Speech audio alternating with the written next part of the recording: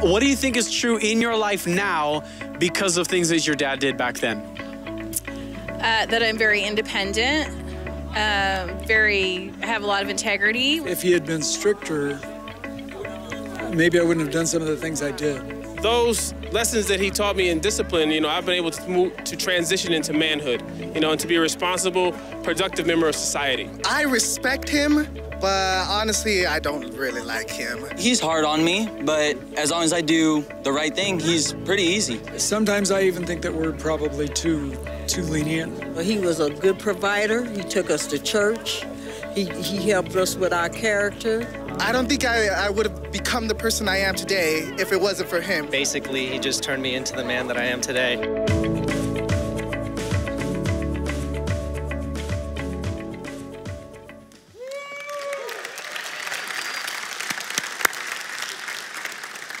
All right, so how are you doing? Victorville, we're glad to see you. Hesperia, Apple Valley, Phelan, yeah, we're glad to see everybody in the house for this part of our service every weekend. And if you are here or there or virtually anywhere, raise your hand if you need a copy of the outline, copy of the notes, and we'll provide that for you. I think it's we're still officially in winter. But many of you started your spring break, and it feels like the first day of summer out there today. So we live in a very confused culture. Would you not agree? You wouldn't? Okay. Well, I'm right on this. So just want to let you know. You need to agree. Today, our passage in this series on being connected to our Heavenly Father, that's the theme for these months of looking at Paul's letter to the Ephesian church. And today what we're going to do is look at Ephesians chapter 1, verses 15 through 23. And so if you've been tracking with us in your reading, or if you're in a small group, I know you guys are working through a special small groups edition of an Ephesians study that our teams put together. And even if you're neither and you brought your Bibles, go ahead and turn to that passage. Ephesians chapter 1, verse 15 is where we'll begin in a little while. But today what we're going to see is one of the truly great statements of pure theology in the entire New Testament. But it's not just deep theology, although as you'll see today, it certainly is that. But there is a very practical element to what we're going to share with you as well, because Paul is going to, the Apostle Paul, who wrote this letter to the Ephesian church, he is going to identify the sovereign love and ultimate power of the God who serves as the head of our spiritual household. And he's going to do it in such a manner and with the intended purpose of comforting those of us who struggle in this whole crazy, mixed up world that we live in. And sometimes the fatherhood of God is a very cool element that we keep coming back to when we're wondering if we can find our way in the world. He is the head of our household, and of course that is the title of the presentation. But let's just introduce or reintroduce what we have been sharing now for the last couple of weekends. We are all connected in so many ways at so many different levels. In fact, we're connected to our immediate families. Those of you who are attending even this service today with your spouse, you are so connected to your spouse that the Bible says he or she is actually of one flesh with you. It also says that if you try to ignore your responsibilities to your immediate family, then you run the risk of acting worse than a non-believer. I mean, God's word is very clear. We're connected to our homes. We're connected to our oikos, those 8 to 15 people whom God has supernaturally and strategically brought into our lives. He brings them onto the front burner of our daily schedules because he wants us to help them discover who he is. We're connected to the ministry teams. When you're involved in a meaningful role here at HDC, you serve with people with a common purpose. And you're connected to them. You're connected to a small group. Those of you who have made the effort to get involved in a small group, you know the connection that you're developing and the closeness that you're developing as a group, as you encourage, as you receive encouragement from those other members of your group. You're connected to a specific campus, a specific local community. Those of you here in Victorville will come to the Victorville campus. You usually don't scatter around. This is a connecting point for you. And those who are also over in Hesperia and over in Apple Valley and Phelan, you find the same thing to be true where you have chosen to be a part of this church family. But we're also a family, a fairly large church family. We're all connected to the mission of High Desert Church. And as the body of Christ, as a person who belongs to Jesus, who's been adopted by God, our head of household, into this eternal family we call the church, we're connected to believers that we don't even know. We're connected to believers in different countries, on different continents, those who have come and gone throughout the last 20 or so centuries. We are connected at that level in Christ. But you guys, none of these connections would be possible unless we recognize the fundamental way that we are all connected to our Heavenly Father, that we are all connected to God. This is not a series devoted to the biblical function of the immediate family. And we have different series like that. We talk about the family because the family is a very important part of our daily lives. They're the primary members of our oikos. But this series is not about that. This series will explore the implications of being a member of God's oikos. Even though we haven't even gotten to chapter 2, look at verse 19 in chapter 2, where the apostle says, consequently, you are no longer foreigners and strangers, but fellow citizens with God's people and members of his household. That word in the Greek is oikos. We're so familiar with that word. God has an oikos. It's bigger than each 15 because he, frankly, can handle that many relationships. But he's narrowed that margin for us so that we can focus on our oikos. And we talk about that week in and week out. But it's a great thing to recognize that we are part of God's household, part of his family, part of his oikos. Now, as we look at the passage that we're going to see today, there are a variety of ways that we could read this particular part of the text. You could see this passage through the lens of a loving Heavenly Father. A Heavenly Father who's adopted us. He's brought us into his oikos. He is the head of our household. And as our Father, he wants us to acclimate to the perks of membership in his household. A couple of weekends ago when I introduced the series to you, I talked about a flight that Cheryl and I had recently taken and how we were the rest of you. We were not part of the MVP Gold Elite and all the different elite statuses that that particular airline had for frequent flyers. And at the end of that long litany of groups that were allowed to venture into the aircraft, the call came out for the rest of you may now board. And I looked at my wife, and that's who we were. In a few days, we're gonna go on another flight to another place, this time on another airline. And just for fun, I looked up what that particular special group would be called on that airline so I could prepare myself spiritually for that moment. That airline doesn't have the MVP Gold Elite. That airline has the Gold Star Alliance. Well, I'm not part of the Gold Star Alliance. I will still be part of the rest of you may now board. But you know, there is something really important, and we'll see this replicated throughout the series. Not so much the story about the airline, but we'll see this replicated throughout this series at so many junctures along the way throughout this letter where the apostle wants to remind us that we are VIP. We are MVP. We are gold star, gold member, gold something. Because in Christ we have been given a super eternal elite status, and God the Father wants us to understand that.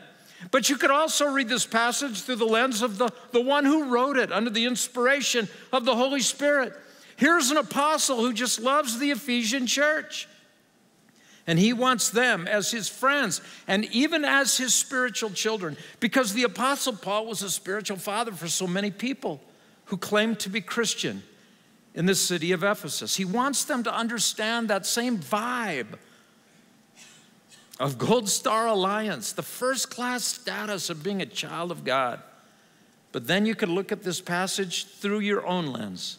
An MVP, Gold Alliance, whatever saint who loves your oikos. And that's actually where we're going to land later on as we land this thing, no pun intended. Let's go ahead and take off, though, and look at point number 1, fill in some blanks. You guys have your notes, your outlines. It says you need to remember, first of all, that people matter more to God than anything. You just have to know that people matter more to God than anything. The reason we're constantly encouraging you to reach out to people is because God really loves them. And what's important to him should be important to us. I always have appreciated throughout the years, even when our kids were very young, I know my wife Cheryl would say the same thing. Whenever there is a compliment about our kids, or there's conversation about our kids, or somebody would identify something really cool about our kids, that was such a compliment to us because our kids really mattered to us.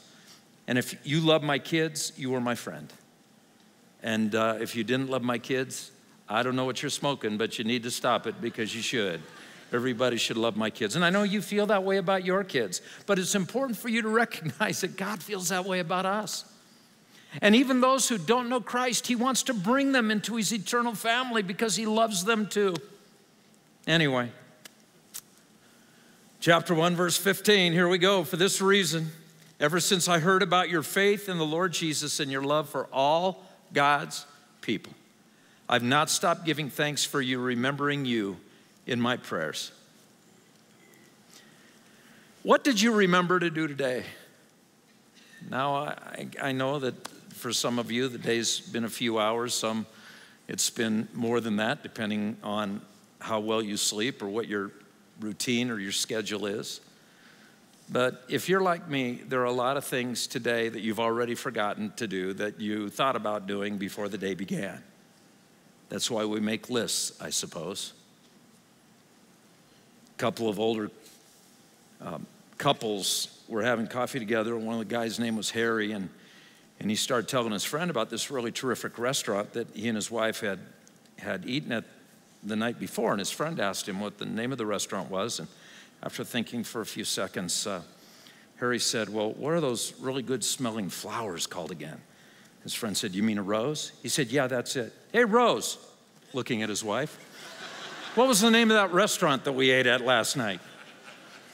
I'm glad you found humor in that. Sometimes I get all excited about telling you stories, and then I tell the story, and you guys are like, anyway, all right, so for the 15 of you that laugh, thank you. It is something, though, that happens, not just to aging couples, not just to aging individuals, although now at 60, I'm finding that to be true so much more than in the past. I just can't remember what I was going to say next. But anyway, if you can't seem to remember as well as you used to be able to remember, maybe you need to make lists. And maybe you have a list. In fact, maybe you made a list yesterday for the weekend, or you made a list a couple of days ago for the coming week, or maybe with spring break now upon us, you've got lists going on. Well, what's on your list? Because what's on your list is what's important. See, that's why we ask you to fill out an oikos card, because that gives you the opportunity to write down the names of people who are really important to God and should be really important to you. Because if you don't have a list, what will you tend to do? You'll forget. I love that the apostle said, I remembered you. In fact, I haven't stopped remembering you. Oftentimes we use the excuse out of sight, out of mind, right? Ah, man, I just forgot about that, or forgot about them, or forgot about that need because I hadn't seen them for a while, and out of sight, out of mind. Well, you can't use that excuse with your oikos because they're never out of sight very far, are they? God has brought them right there to you, and you see them often. You interact with them on a regular basis. Actually, it had probably been 4 years since the Apostle Paul had seen or spent time with the Ephesian Christians. 4 years.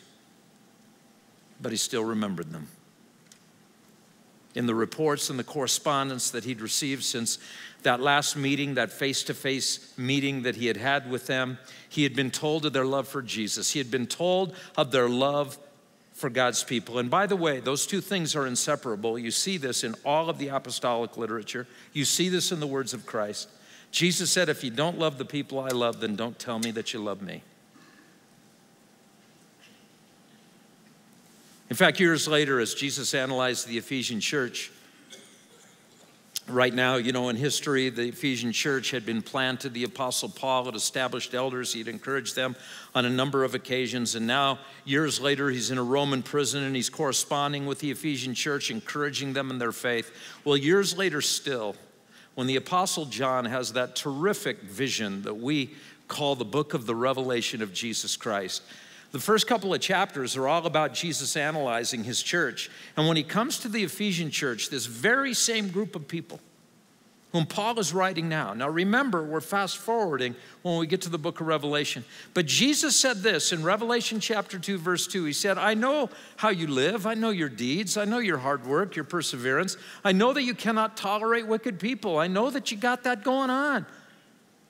You know that you are living a separated life, that you've tested those who claim to be apostles but are not. You know your doctrine, you know your theology. You've found those false teachers to be exactly what they are, to be false. You've persevered.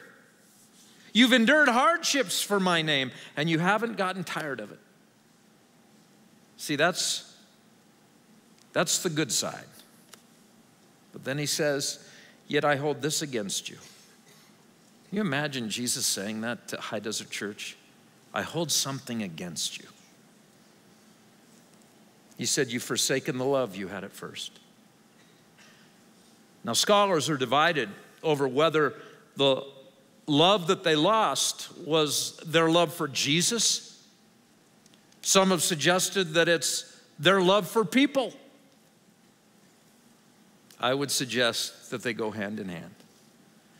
And when you lose your love for people, you lose your first love, which is your love, that passion that you have to serve Christ. And by the way, you can't pick and choose which people you want to love, because it's very clear here in this passage. Paul says, your love for all of God's people. When you think about it, and I know you do, think about the people who are easy to love and the people who are not so easy to love. Let me just put it out there for you. When it came to Jesus coming to this earth 2,000 plus years ago as an expression of God the Father's love for us to save us and redeem us, I just want you to know there was only one category of people, and that category were the people that were really hard to love. I mean, look at you.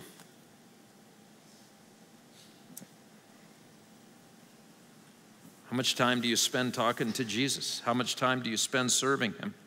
How much time do you spend thinking about him?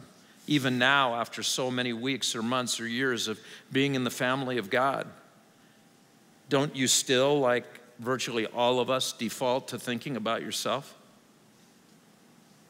before you think about others, before you think about him? And he still loves us. You know, if there's one thing that really makes me sad, I'd say angry, but that wouldn't be very Christian now. but I'm sad, is pettiness. Pettiness and how people get their nose bent out of shape and their feelings hurt. And they stop loving based on the performance of their family or friends. And you haven't shown me the kind of love that I deserve or the kind of respect that I deserve. And so I guess we're done, at least for now, until you grovel and get on your knees and ask me to forgive you or beg me to allow you back into my life.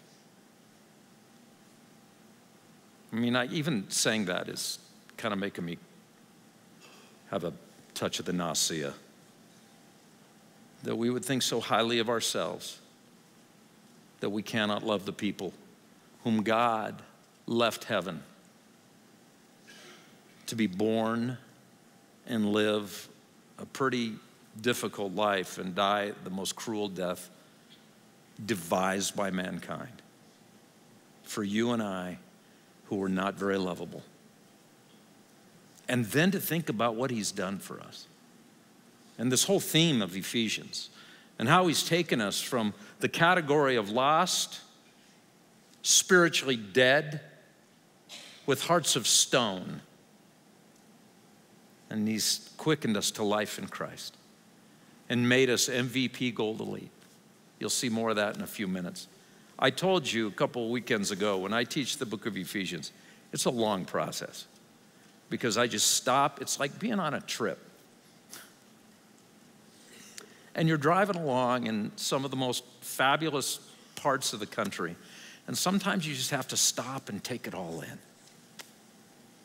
And roll the window down and turn off the engine, and just smell the smell and see the visual grandeur of whatever it is you're visiting. Maybe it's a national park. And that's how I am in this letter. I just have to stop and take pause and reflect on this incredible God who took me and made me somebody. Fill in some more blanks while I emote here a little more. Never give up on your own people. Never give up on your own people. You got to remember them, and then you got to make sure you never give up on them. You see, Jesus gave you your own people. He tells us that in Mark chapter 5, verse 19. And again, looking at our oikos, those he supernaturally and strategically placed in our lives. And you can't give up on them. Now, let me just break this down for you as to how life goes with people and relationships. And this is not going to be news to you. It's certainly not what we call rocket science. But there are three groups of people. I call it the 20-60-20 principle. And I've shared this in the past. I'll just share it again. You break down your oikos, and it's not that hard to do. You look at 20, 60, and 20%. You're only talking about 15 people, so this shouldn't be too hard for anybody. But 20% of the people that you are reaching out to, they will tend to, I won't even say they will respond, but they will tend to respond rather quickly because that's the way 20% of the people in our lives are. And so we know that going in. You can almost look at your list on your oikos card, and you can say, well, who's the few that just seem to respond so quickly? And then on the other side, there are 20% that may never respond. And you may not even know who's in that 20% yet because you're not going to give up on any of them. And so that might be something for the people to sort out after you die, who those 20% were, but that's just the way it is. I mean, you look at even Jesus' oikos, and you had Judas, and Judas fell off the wagon and he didn't make, the traveling squad. And so all I'm saying is that here we have Jesus, the Son of God, the creator of everything, and there was even an individual in his oikos that did not give his heart to Jesus. But then you have the 20 that respond quickly. You got the 20 that may never respond. But then you have the 60%. And that 60% make up the focus for what God is going to accomplish through your life. And again, sometimes you can't differentiate between the 60 and this 20. You don't know who's who yet. But this 60 are the people that will come to faith if you just persist.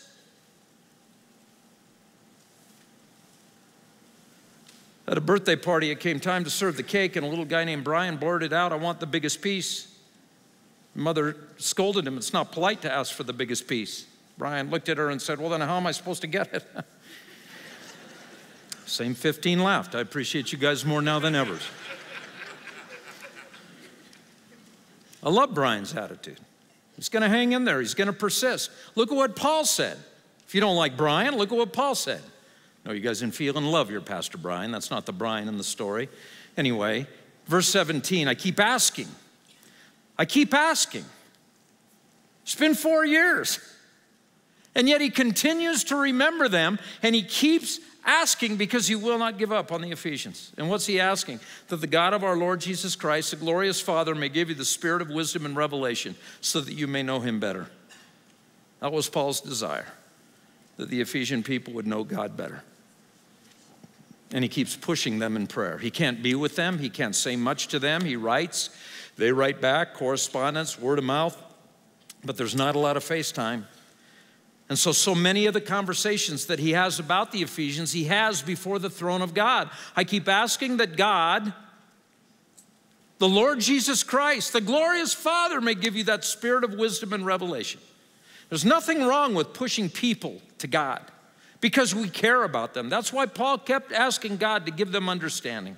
They knew some things. They understood some things. There's nobody in this room that doesn't understand something about God.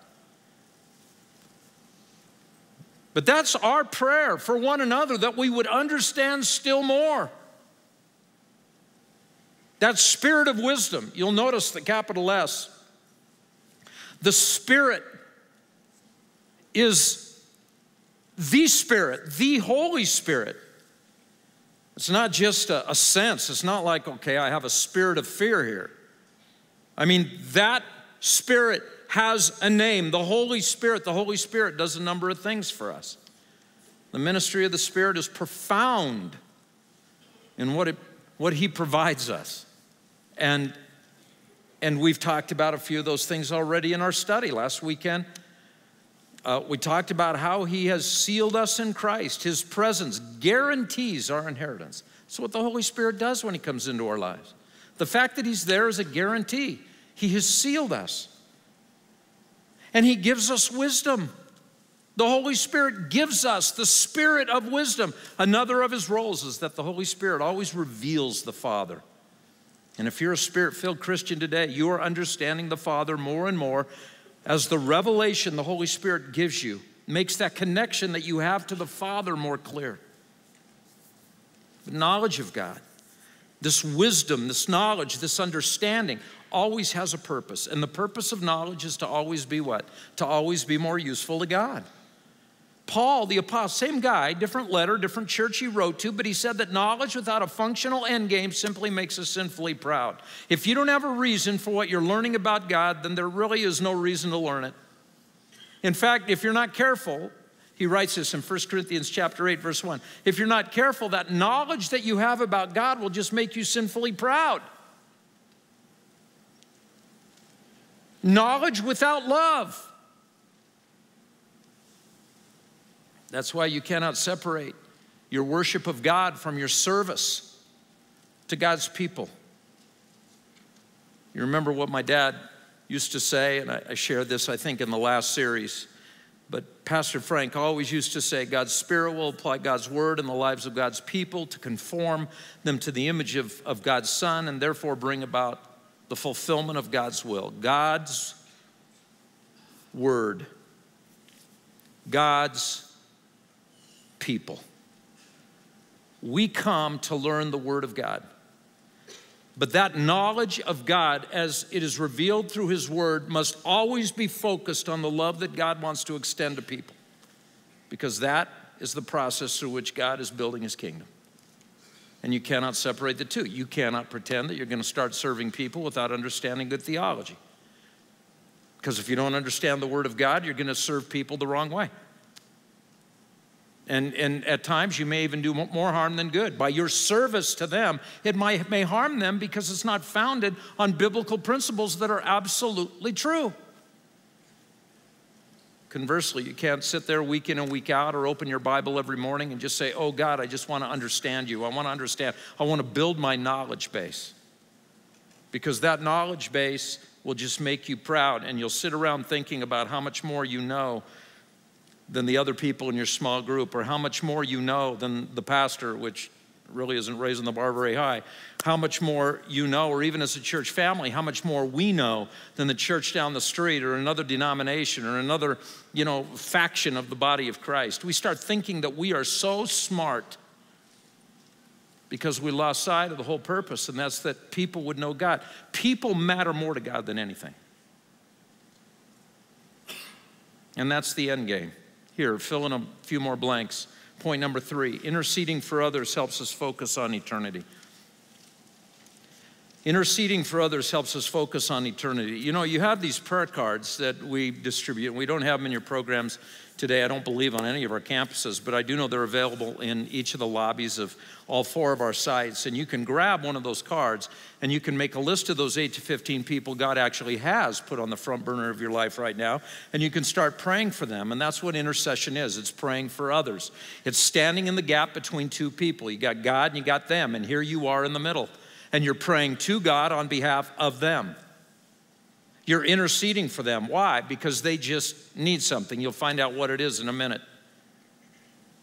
But one of the primary benefits of your taking a card and remembering that people matter more to God than anything,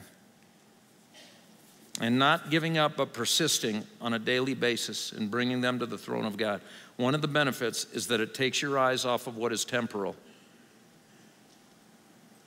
and lifts your eyes onto the horizon of eternity. Because your prayers for them will matter forever. Interceding for others. So what are we praying for? Well, he says in verse 18, I pray that the eyes of your heart may be enlightened, in order that you may know the hope to which he has called you, the riches of his glorious inheritance, which, by the way, the Holy Spirit is guaranteeing us, the riches of our glorious inheritance. His glorious inheritance in his holy people. Our friends and family, we'll look at verse 19 in a minute. It's really that verse 18 and the first part of 19. Actually, if you're a small group, that's the memory verse for this week. So that's really important. But we'll finish up that statement in a couple of minutes. But I'm just looking at that right now. I pray, this is what we're interceding for. I pray that the eyes of your heart may be enlightened, in order that you may know the hope to which he has called you. You know, in the Bible, especially in the New Testament, we talk about hope. The word hope in the Greek, it's elpis. It's a little rabbit trail. It's not really part of our primary focus. It's not in your notes. But that word actually means favorable expectation. When the Greeks had a hope, see, when I have a hope, I might be hoping that, you know, my Bruins are going to get into March Madness. I'm hoping that. And if you're tracking the Bruins, it's kind of iffy. They're on the bubble. So I'm hoping. Do I have a favorable expectation? Not really, because I'm not really sure. I'm hoping. But when we talk in our vernacular about hope, that's what we're referring to. We're just kind of hoping. For the Greeks, it was much more than that. Paul says, I want you to have a favorable expectation to what he has called you. That is a confidence. Hope to the Greeks is a confident hope. And Paul wants the eyes of their hearts to be enlightened, that they can see what they have in Christ. Story about William Randolph Hearst, and a really rich guy of past generation, been to Hearst Castle up in, what is it, San Simeon up there on the central California coast. It's a beautiful, very lavish estate, and it's just incredible to tour. But he was an art collector, and there was a piece of art he saw in a journal that he wanted. And so his resources were unlimited, so he commissioned one of his assistants to find that piece of art and buy it. Guy took a couple of years, went around the world tracking it down. You know where he found it? In one of the warehouses that William Randolph Hearst already owned. Guy had this incredible piece of artwork and he didn't even know he had it. That's the point here. I'm praying that you may understand what you have in Christ, not what you're going to get. This is not what you can have in Jesus. This is what you already have in Jesus. You just don't know it yet. The Holy Spirit is not only guaranteeing this, that you're going to have this like forever. So you're not going to lose what you have in Christ. But not only are you not going to lose what you have in Christ, you have so much more than you think you have in Christ. Talk about hope. Talk about inheritance, the riches of his inheritance. And in a second, we'll talk about power. You know the friends that you and I have in our oikos on our card, and there are some who don't know Christ, and there are some who know the Lord, but they're kind of wandering away, and then there are some who might be with you even in the service today, and they're really tracking with the Lord, and you're hoping that they continue. It doesn't matter who's on that card. They need to know God better. You need to know God better. You need to have your name on somebody else's card, maybe cards, maybe a couple of hundred people's cards, because, man, you need a lot of prayer. They need to intercede for you, just like you need to intercede for them. And once again, it's not, Lord, help us to get more of you. You can't get more of God than you have the day you invite him into your life. He moves in lock, stock, and barrel. He's ready to rock and roll. You get all of him. But your understanding has been mitigated by your lack of intentionality in seeing him for who he really is. And part of that's not even your fault. Maybe you haven't been taught. Part of that is your fault because you haven't taken the time. And I'm not here to chastise you. I'm in the same boat as you. I'm just saying there's more to this that we already have been given in Christ than we right now know. And I hope you will pray for me that the eyes of Pastor Tom's heart can be enlightened and that I could see God in more of his glory. That I would be more confident. That I would recognize his incredible riches that I have been given in Christ. Because I have that, just like you do. I've been a Christian for 53 years. If you've been a Christian for 5 minutes, I have no more than you have. I just know more about it than you do. But I still need to learn more still. I still need to learn more still. See, that's a redundancy. I still need to learn more still. Point number 4. Try to cover up how stupid I sound sometimes with humor. And I can always count on 15 people. That's the best part of it. I sure hope you guys in Apple Valley are laughing more than these people are right now. I can only hope. Number 4, expect impact because that's what God does. Expect impact because that's what God does. You're going to remember them. You're going to persist. You're not going to stop remembering them. You're going to intercede for them. And then you're going to expect something. Not expect something from them so much as expect something from God about them, I guess. Verse 19, here's his incomparably great power. We pray, Paul prays for us, the Ephesians, that the eyes of our heart can be enlightened, know the hope so we can be more confident. We can know the riches of our inheritance because we are his holy people. We are that MVP, gold elite group. And thirdly, his incomparably great power for us who believe. That power is the same as the mighty strength he exerted when he raised Christ from the dead and seated him at his right hand in the heavenly realms. See, if we pray for people, we're praying that they will have impact because there's another ripple of this oikos wave that's created generationally throughout history. And not only can we pray that there would be impact in their lives, but that they would have impact in the lives of others. But if people make the kind of impact that changes the world, it's because we are able, they are able, whoever we're talking about is able to transfer their dependence, our dependence, off of our own capabilities and onto the capabilities of Jesus. It's the way it's always been. It's called faith. You're transferring dependence when you have faith. The first day that you came to Christ, you said, I'm no longer to count on my own performance, my own abilities. I can't count on myself to get myself to heaven because I'm not doing very well. And the Bible says you can't do that. So by faith, we transfer our dependence for our own salvation, eternal salvation, onto Jesus. Now we're depending on him. Now we're depending on what it means to be in Christ. Not what it means to be Tom Mercer for me, but what it means to be Tom Mercer in Christ. See, that is a transference of dependence. Now I come to a situation I cannot fix. And that's okay, I can't fix it because I'm not depending on my ability to fix it. I have transferred my dependence onto Jesus because I believe he can fix it. Do you understand that? That's all this is about. Now, can we trust his ability to fix things? This is why it's really good when people understand this passage.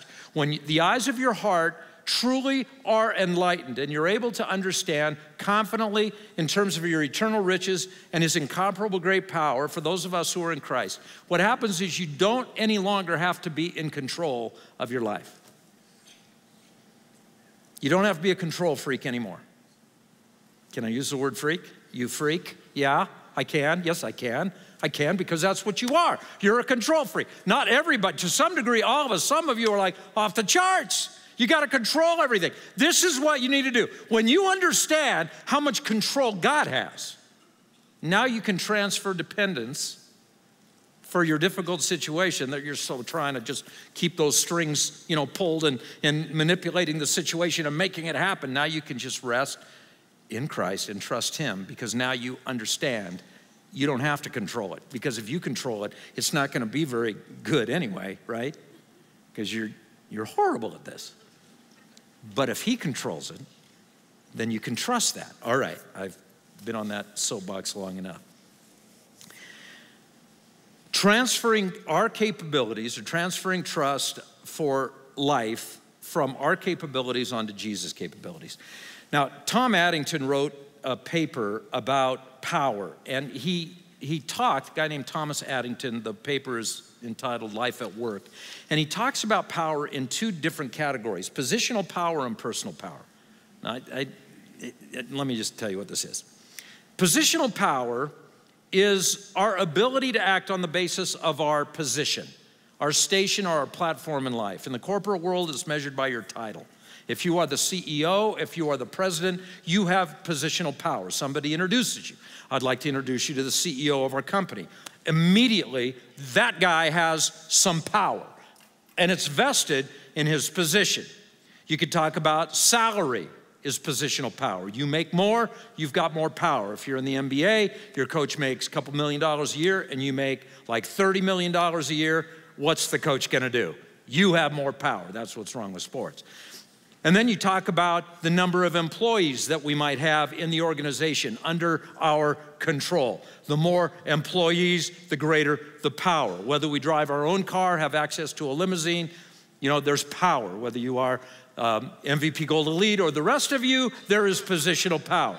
Now, this is the thing. The President of the United States, regardless of your political persuasion, regardless of who holds the office, that's positional power. When you're no longer president, you don't have Air Force One at your beck and call. When a corporate CEO retires, he relinquishes the right to the corner office. Why? Because power is positional.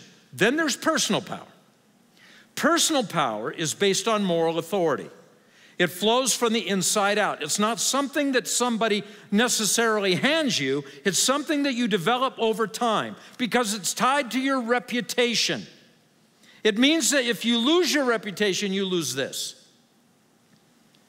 Now, comparing them this way doesn't mean that personal power is good and positional power is bad, because both types of power can either be abused or neglected. Both types can be leveraged to accomplish great things. They're just different kinds of power. The Bible tells stories of people who failed to exercise their positional power correctly, and the circumstance suffered as a result. The Bible also describes people who use both personal and positional power to accomplish great things. So it's not like one's good and one's bad necessarily. But the reason I say all of this is why Jesus' power is incomparable, because he holds the ultimate position as the second member of the Godhead. At the feet of Jesus, every knee will bow because of who he is. But he also has this incredible integrity. His perfect integrity gives him incredible moral authority. And so we look at that passage, and we see what Paul is going to do in describing the power that Jesus has. That power is the same as the mighty strength he exerted. Now, in reading that, you might not recognize, and I don't expect you to until you hear what I'm going to tell you next. These are 4 different Greek words. It's not that Paul is just saying he's really powerful. I mean, that's what we would say, right? Wow, no, really powerful. He wants to help us understand different levels of Jesus' power, which makes him incomparable. That power, the dunamis, Greek word, is the same as the mighty kratos, strength, ischus. He exerted energeia when he raised Christ from the dead and seated him in the heavenly realms. Dunamis, does that sound, the Greek dunamis, sound like something that we would think about in terms of power, and the English word would be dynamite? That's it, that's where we get our word. And that's called inherent power. Jesus has power because of who he is, because of his position, because of how he lived, because of his moral integrity. And that power is like the kratos. Now, what is that word? Maybe it would not be quite the rapid connection you'd have with the first word, kratos. We get our English word crater from kratos. Talks about endowed power. Talks about what power does, a crater. The mighty strength, ischus is the Greek word. And here's a word that we get from ischus, eschaton, or the study of eschatology, which is the study of what? The last days. And if you've read the book of Revelation, you know what happens during the last days. There's a lot of things popping during the last days. It is the end, the final word. That he, Jesus, exerted energeia. What's the power word that we get out of energeia? Energy, and that refers to operative power. You guys, that's a lot of pop. Let me show you a picture. Just looking at the Kratos crater. This is the Meteor Crater, just about 30 miles east of Flagstaff. I don't know if you guys have seen it. We've traveled that road so many times. But a 160-foot wide meteor hit that at 29,000 miles per hour. The meteor itself, and this was a while ago, actually, but you say, oh, I missed that on the news. It happened a long time before you were born. But the impact was so great, the meteor itself vaporized for the most part. There are fragments around. And yet this is what is left. You know what we call that? We call that impact. Something that people see, and we will never, ever forget that something happened here. In fact, you can actually, if you look closely, you can actually see that 160-foot impact circle. And it hit there, but it created this. I can't even use this to compare the power of Jesus. Let me tell you why. Because Paul said the power of Jesus is incomparable. There's nothing we could show you that would begin to tell the story about what kind of juice we got when we were plugged in to Jesus. And then I gotta stop, but, well, I don't have to, but I should. In verse 21, far above, I'll be fast, far above, watch this, comparably great power for us who believe. Far above all rule and authority, power and dominion, and every name that is invoked, not only in the present age, but also in the one to come. Now, why is that significant for the Ephesians? The Ephesians, it's interesting, they knew all about spiritual activity, sorcery, witchcraft, the magical arts. They knew what it was like to invoke the name of a spiritual creature. When you see rule and authority and dominion, power and dominion in verse 21, he's not talking about kings and presidents and governors and supervisors and, policemen and military. He's talking about spiritual entities. And Ephesus was a hotbed of spiritual activity. And this is what he says. Jesus is far. You know those guys you deal with all the time? Those sorcerers, those magicians? It's really two different conversations. Jesus is so far above whatever the world can throw at you in terms of power, whatever spiritual forces are in play. Angels, including Lucifer, are very powerful creatures. And they're designed by God. And that's the authorities and the rulers and the powers and the dominions that Paul is describing here. And angels are not, I keep telling you this, they're not dead humans. Evolutionists believe that monkeys evolved into human beings. And some people believe that people evolve into angels. And it's not true. There is no record outside of a Hollywood script. There is no record of a cross-species transformation ever taking place. You are you, and you will always be you. Eternally, you'll be a different format, but you will always be you. You're not going to turn into an angel. And when I hear people say, I hope my dead relative is now watching over me, you don't want your dead relative watching over you. I mean, I'm sorry if maybe I shouldn't even say that. Maybe you've lost somebody recently and that's hard for you, and I'm sorry. I shouldn't have said what I just said the way I just said it. But I said it. So let's break it down. The one you want looking over you is Jesus. Because he's better than any angel. And believe me, the angels the Bible describes really are angels, are far more formidable than your dead relatives could ever be. Okay, I said it. I'm going to skip over a couple of slides to Ephesians chapter 1, verse 22. God placed all things under Jesus' feet, appointed him to be head over everything for the church, which is his body, the fullness of him who fills everything in every way. See, if you are a member of God's oikos, then God is your head of household, and that's a huge thing to know. You need to know that, because the head of your household is so much more powerful. I mean, incomparably so, far beyond anything that you think could be, should be, will be accomplished by any other power, any other ruler, any other dominion, spiritual or physical.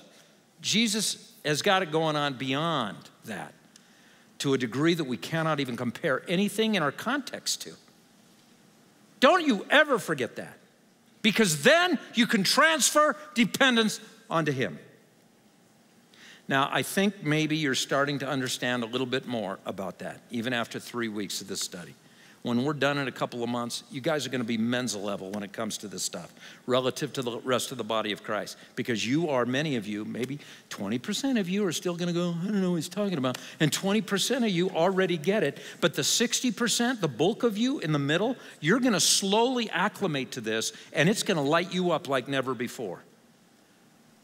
And it's not just going to happen to you, it's going to happen to the people around you, because you're going to start praying what we already learned today.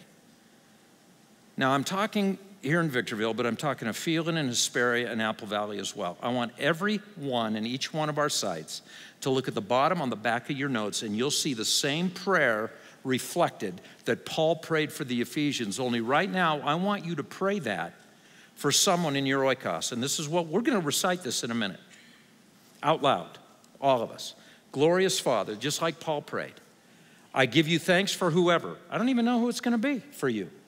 I ask that you, the God of our Lord Jesus Christ, would give that person the spirit of wisdom and revelation to know you better. I pray that the eyes of that person's heart may be enlightened, to know the hope to which you have called him or her, the riches of your glorious inheritance in your holy people, and your incomparably great power for that person and the rest of us who believe. Can you stop right now? The Lord's going to give you a name. And that name is someone on your oikos card. It might be somebody who's a new Christian. It might be somebody who's been a Christian a long time. It might be somebody who's a better Christian than you are. They just know God better than you do. But you are going to intercede for them right now. You're going to remember them. You're going to persist this week with this prayer for that person. I know you will do this, because you will. I just believe you will. You'll do this in your groups. You'll do this maybe with your families, with your friends. You might do it just with you. But I want you to fill in the name that God has given you right now. It might be your spouse. It might be one of your kids. It might be one of your grandkids. It might be a close friend. But that person is a believer. And there are people in your oikos, my oikos, who are already believers. It's not just non-believers. For me, first name that always comes to mind for me is my wife, Cheryl. 35 years later, still the love of my life. One of the most godly, deepest women in Christ I've ever met. One of the greatest counselors any husband could ever have. I thank God for her every day. I remember her in my prayers every day. But I'm going to put her name on my list this week, and maybe some others as well, but she's always at the top. And this is what I'm going to pray for her. What name did God give you? Write it down. Write it down. Okay.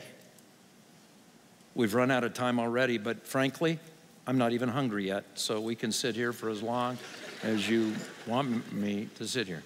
If you don't write it down, maybe you don't have a pen, and that's fine. If you don't have a pen, think about that person, because I'm going to ask you to look at your notes or look on screen, and we're going to say that name out loud. And you might be sitting next to the person that you're going to say their name.